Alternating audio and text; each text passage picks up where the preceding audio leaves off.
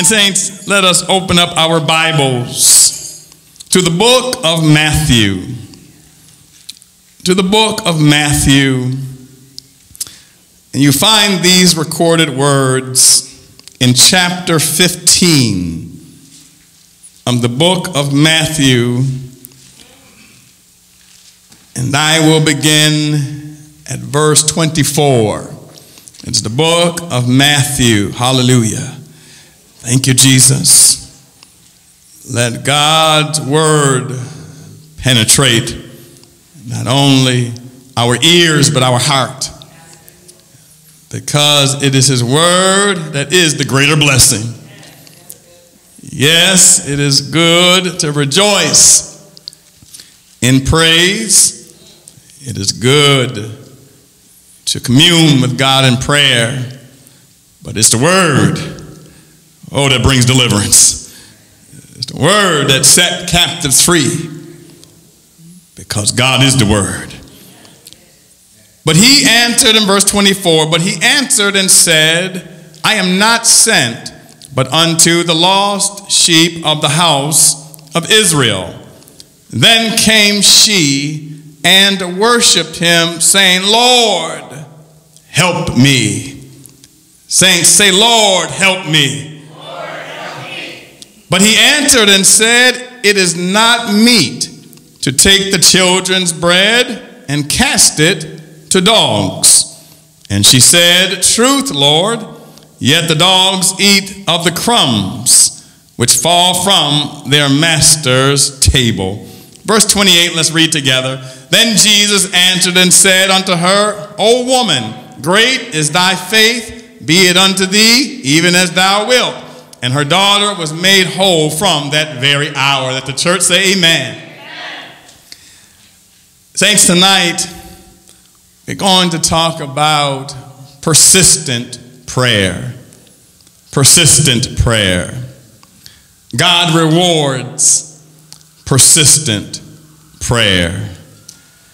The word persistence means continuing firmly in a course of action in spite of difficulties or opposition. Continuing firmly in a course of action in spite of difficulties or opposition. And I believe we can relate to what it means to be persistent. Because as a saint of God, we know that we face many difficulties. We face much opposition. If you're going to be a saint that represents God, you cannot be easily persuaded or dissuaded by difficulties, problems, troubles. As a matter of fact, the devil, he uses these problems. He uses these troubles to cause men and women to just give up on God. Where many say, what's the use? I sought the Lord, but yet I didn't get an answer. Or I did not get the answer that I was looking for. But yet the Lord says he is a rewarder to them that diligently seek him. Diligently means not casually, not haphazardly, but with a purpose. Amen. With, amen, energy, being energetic. Seeking God until you get an answer. Not letting go. Not stopping until God rewards you. He said it in his word, he will reward you. But they that come to him must believe that he is. Not only the fact to believe that he exists, he is, but believe that he is able. That he is a healer. Whatever you need him to be, he is. But it is according to our faith.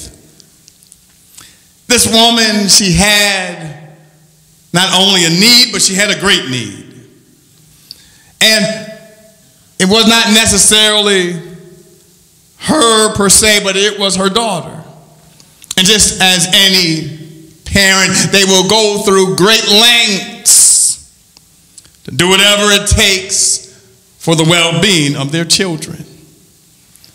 Yet this woman, she realized that the need that her daughter had was beyond her ability, was beyond her expertise.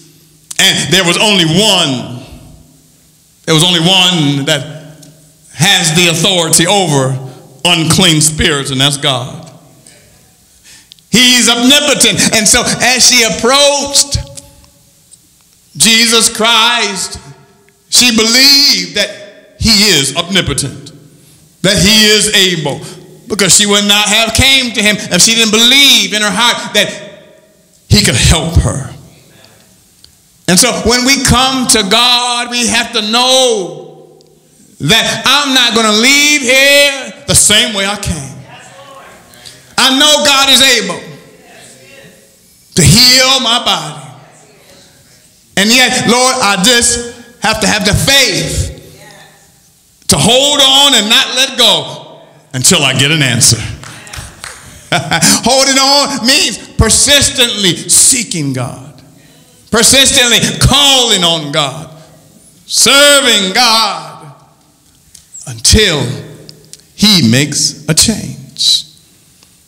Well, this woman, she was a Gentile, Syrophoenician, and they were outside the family of God, for God had a covenant relationship with the Jews.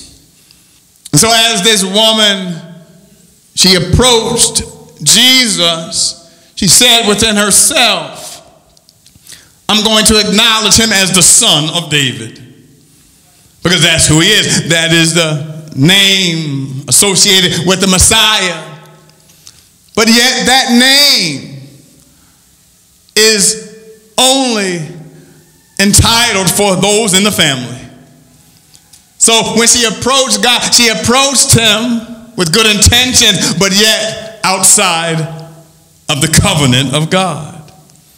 And so as she said, Lord, have mercy on me, thou son of David, in verse 22, my daughter is grievously vexed with the devil.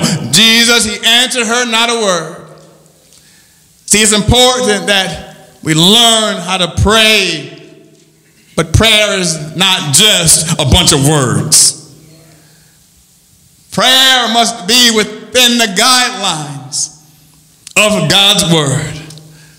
Prayer must be with thanksgiving. Thanking God for what you already have before asking God what you need. Praising God. Amen. Because of who he is. You cannot butter God up trying to praise him to see what you can get out of him. But yet, Lord, I come and I praise you just because you're God.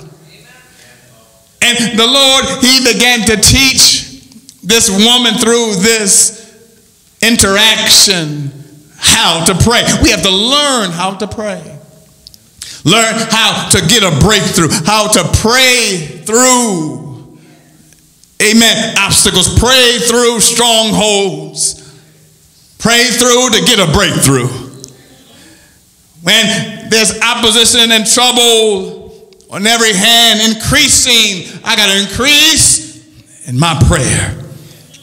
Increase in my determination to seek God, because I'm determined not to let obstacles, problems stop me from receiving my blessing from God.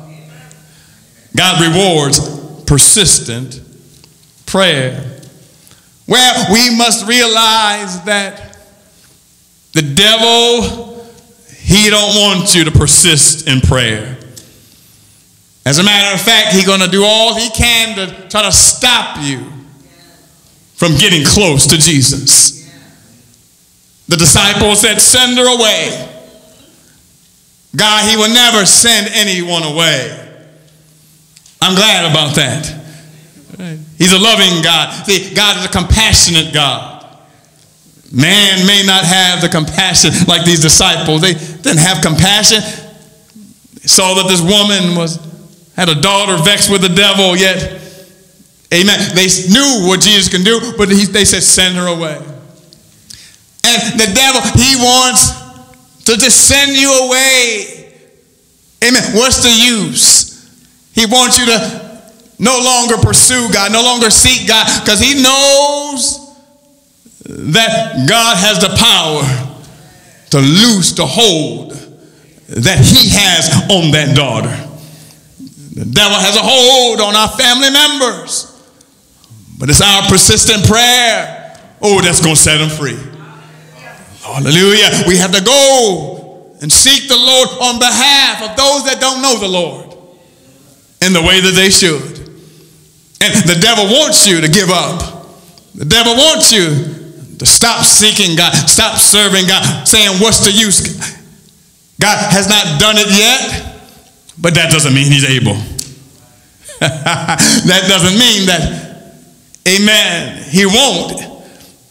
But yet, there are times when we are seeking an answer and we don't receive the answer that we are expecting. But that's no reason for us not to continue to seek God. But Lord, help me, Lord, to surrender to your will. Help me to get on one accord with you. And here we can see that, amen, she had so much working against her.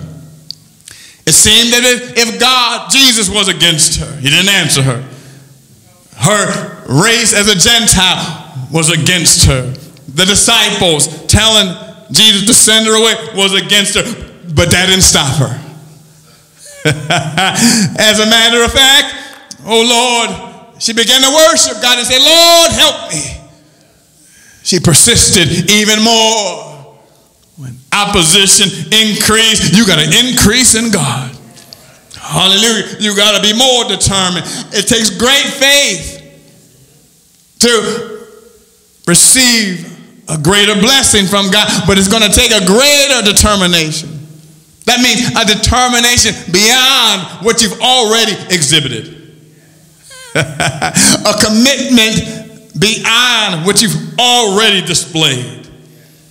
If you desire God to do that thing that only he can do for you. But yet here this woman, as Jesus spoke, he said, I'm come to my own children. I'm coming to my own lost sheep of the house of Israel. Yet, see, the Lord, he came to his own first, but yet his own rejected him. But God, he had a plan, and he realized that he was not going to exclude the whole world from getting to know him in a right way. Yes, I'm coming to my covenant family, but I come to build a church, to establish a spiritual family. And there is no Jew nor Gentile, no bond, no Greek, no male or female in my body. But we all must be born by one Spirit, amen, the Holy Ghost, into the body of Christ. That's the family that we are born into by the Holy Ghost, the family of God. And yet here Jesus Christ, as she bowed before the Lord, sometimes we have to change our course of action. We sought the Lord in a certain way. We have not received a response. So Lord, oh Lord, I'm going to worship you. Worship is a downward act of humility, acknowledging how great God is. Oh Lord, You are the omnipotent God. You are a holy God, and there's no one like you. We have to take time out to worship God. Oh, instead of lifting ourselves up, lift up God. Oh Lord, praise him, magnify him. Let us exalt his name together. Oh, when we worship the Lord, God has a way of visiting his people. That has a way of getting God's attention. He's seeking true worshipers. Worship him in spirit and in truth. No one can worship God but by the Holy Ghost and by the Word. Amen. And here the Lord, as she worshiped God, God responded once again. And he began to speak to her in a manner of a parable. And he let her know that, oh, there's some bread that I come to provide for my children, because my children got to eat. And yet, as a parent, we provide food and shelter and everything our child needs. And yet, it says here, I'm not going to take this bread and cast it to the dogs. Oh, Lord. And this woman, instead of looking at what she don't have, she began to look at what she could have. And today, saints, no one is satisfied with a crumb. No one is satisfied with just a little piece. They want the whole thing. But yet, little is much when God is in it. Lord, just give me the crumb blessings. We must not overlook the small things that God does for us on a daily basis. Lord, I thank you for eyes to see. I thank you, Lord, for activity in my limbs, strength in my legs to walk on. The ability to dress myself. Thank God for being in my right mind. Once you start to overlook those small things, you won't appreciate the greater things. But I'm dissatisfied. Lord, I thank you for the small things you do for me. I appreciate. It doesn't have to be this large, grandiose event. But Lord, I just appreciate, oh Lord, you stopping by and visiting me. I thank you for the time that we can interact and spend. Thank you for the communion and fellowship. Thank you for taking the time out, oh, to stop by my dwelling place. Yeah, hallelujah. This woman, she saw and heard the words of God. And she said within herself, at least the dogs are in the same room with the children. Yeah, I may not be sitting at the table. Oh, but I can yet be under the table, because that's where the dogs, you got a dog, they under the table waiting for something to drop. They don't care how big it is, how small it is. They see something fall on the ground, they go after it. You got to be hungry for the blessings of God, whatever it is. Lord, let your crumb blessings fall on me. Yes, hallelujah. As long as I'm in the same room with the bread, and Jesus is the bread of life. Yeah, he's the bread that came down from heaven. And I'm glad today, saints of God, that Jesus, he came to expand, his family, if you will, but yet the bread that represents his body had to be torn and ripped in pieces. Yet, so the blood, the blood of Jesus, we were once far away, and God was unapproachable, but now we are made nigh by the blood. It's the blood of Jesus that provided the forgiveness of sins for all of mankind, but it's for only those that come to Jesus in a humble way, come to the Lord acknowledging that you have a need, acknowledging I'm bound and only Jesus can set me free. Lord, help me. And when you call on Jesus, he's our present help in the time of trouble. Jesus, he'll hear your cry. And I'm glad today that one day the Lord, he heard me as I cried help unto the Lord. I began to seek God by calling on the name of Jesus, because neither is there salvation in any other name but the name of Jesus. Oh, my daughter, oh, I wasn't going for her, but I was vexed with the enemy. I was bound by an unclean spirit, but I sought the Lord because he's the only one that can give me a blessing from his table. And one day, God, he wasn't approachable, but now come to Jesus just as you are, and he will receive you if you come humbly by faith, believing that he is a Savior, he is my joy, he is my healer, he is my friend, he's a good God. And as this woman said, Lord, truth, true Lord. In other words, amen, Lord. I agree with you. When you agree with the word and get on one accord with God, I submit to your word. It's more than just agreeing. It's more than just saying amen.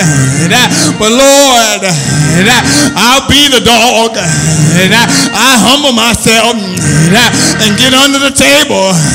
Wherever you want me to go, as long as you bless me, I don't care how they come. But Jesus, if I gotta go down low like a dog, I do just that, because I know a little a blessing from you is more than enough. He's a good God. He's worthy to be praised. And Jesus, he said, oh woman, great is thy faith. My God, it's going to take some greater faith to receive the greater blessing from God. He's brought you through many obstacles, many situations, but what you're facing right now is going to take greater faith, a greater determination, a greater commitment, a greater praise unto God. It's not easy to praise God when the weight of the world is on your shoulders. It's not easy to praise God when everything is not going right with you. But the Lord let me know that I want the testimony like David. I I will bless the Lord at all times. His praise shall continually, persistent praise, persistent prayer. I'm going to praise God in spite of my opposition and my trouble. That I know the more I praise God, He inhabited the praises of His people. And when praises go up, the blessing comes down. When praises go up, blessings, joy, healing, deliverance come down. Don't let the devil stop your praise. Because if he stop your praise, he's going to stop your healing. If he stop your praise, he's going to stop your joy. But the more I praise God, the joy of the Lord begin to fill my soul, flood my soul. Lord, I thank you because your joy give me strength. I was weak when I came to the house of the Lord, but Lord, I praise you, and the more I praise you, the more strength I got, the more I can stand up. I came and bowed down, but Lord, He has straightened you up to give Him praise even more than I did before. Victory is in the praise. Joy is in the praise. Don't let the devil defeat you. But as for me and my house, I'm going to keep on praising God. Don't stop praising. Oh, when you go home, keep on praising. When you're driving in a car, keep on praising Him. Because you want God to stay with you. You want God to be with you. Wherever praise is, that's where God is. Woo! I thank God. I hope that you see where your blessing comes from. Don't give up. Don't give up. Don't let the devil cause you to stop calling on God. Stop seeking God. Because you're right there. You're so close. She was so close, but she didn't stop. No matter what other people say, oh, you got to keep on. Keeping on. If you don't want to go, don't hinder me. And you're not going to hinder me, because I'm going to get to the place where God is. I'm going to get to the place where Jesus is, where His presence is. I may not be able to see Him, but I know He's real. Oh, He said, we're two or three. Woo! Oh, yeah, let's gather together, two or three. Oh, Holy Ghost filled. Amen. Those that love God. Those that are the family of God. Those that have a connection with God. A fellowship with God. If you can just get two or three crumbs, just a little bit, just a little. God, He don't overlook the little, but He get in the little. He said, I'm gonna be in the midst. See, God don't overlook the little. The world does. And they can lose their blessing by overlooking the little. Right? I don't want that crumb. They have already defined how and what God should do to bless them. But God may have something totally different for you. And it's going to be better for you. But you might say, well, I don't want that. I didn't say I wanted that, Lord. I wanted this. You just want to tell God how to bless you. That's not asking. And it's not submitting to his will. Right? Amen. I want you to see what's needed in persistent prayer. You need to be patient. Oh, you got to learn how to wait on God. If it don't come the first day, you got to keep on seeking him. Don't come the second day. Deliverance don't come a week later, a month later. Oh, see, sometimes we go through some troubles and sicknesses. Sometimes we just settle in ourselves. I just got to carry this with me wherever I go. Yeah, we want to be healed. But yet, after a while, God's grace. I said God's grace is carrying us through, and we don't realize it. Everybody, he said, my grace is what? Sufficient. It's more than enough, and it's everything that we need. But see, his grace is carrying you through until deliverance comes. How many know that one day you had an affliction, all of a sudden it's gone? Come on, somebody. That's just me. You didn't realize it. You didn't know when he did it. You didn't know how he did it. But all you know is he did it. Just for me. He was carrying you through all the time. You sing the song, how did I make it through? His grace was carrying you through. Woo! Glory. We have to learn, saints.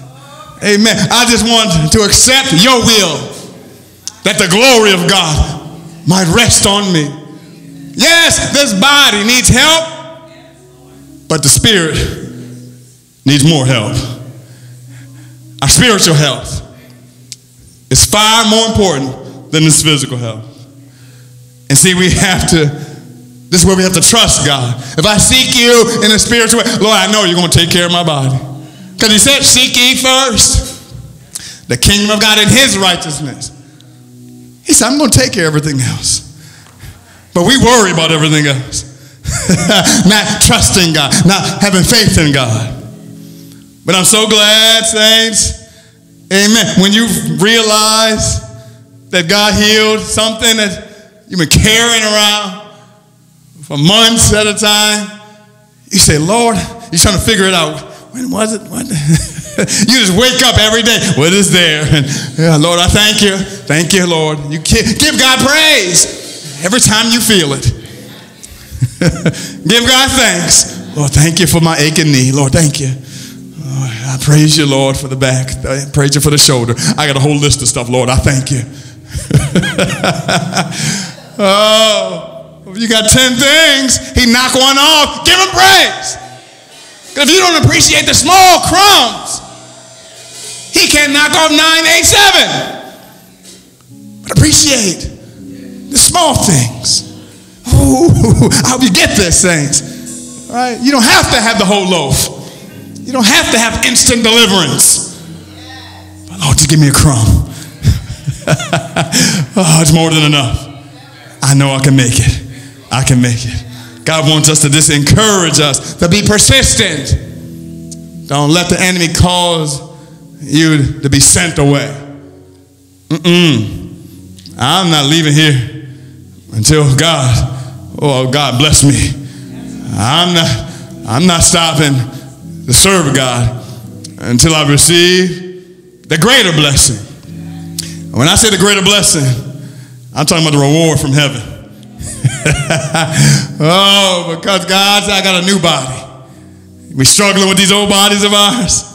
But saints, God said in a moment, we shall all be changed. In a twinkling of an eye, mortal shall put on immortality, corruption, incorruption. And so it's worth it all, worth it all. Right? Glory to God. But see, it takes our spiritual health to be ready to receive the spiritual reward that comes from God. Right? Yes, it's important. Thank God for the testimony, because I always preach, you got to do your part that God might do his. Right? God doesn't want us to be neglectful. Amen. Abusive to this body. Right? Within reason. Because when I say within reason, some people go overboard. Oh, they live at the gym 7 days a week. It becomes their shrine. It becomes their sanctuary. Lord have mercy. But what about Jesus? Oh, we can put so much emphasis and energy in the body. We neglect our spiritual health. Spiritual man is dying. Oh, but I'm healthy. You can be healthy in the grave. But yet God let us know, amen, that as long as we put him first, seek him first, amen, he will continue to take care of the natural thing. He supplies our needs.